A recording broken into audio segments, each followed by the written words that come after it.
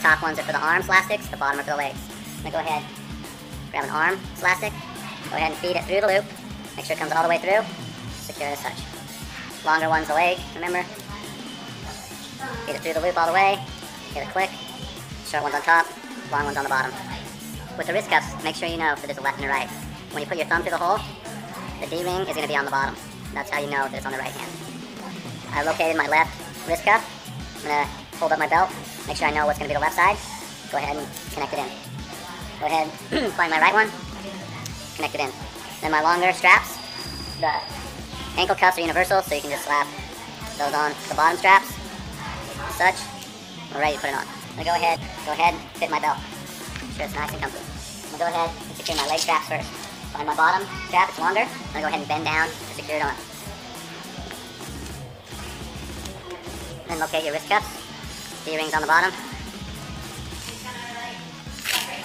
Easy as that. Python Striker Shadow Box. Free movement of shadow boxing with accommodating resistance.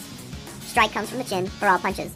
Slastics provide resistance to the strike and also assistance to retract the hand into a defensive position. Feet are light, making foot and leg strikes much quicker. Python Striker Heavy Bag Drills. The Python Striker allows freedom of movement to circle the bag.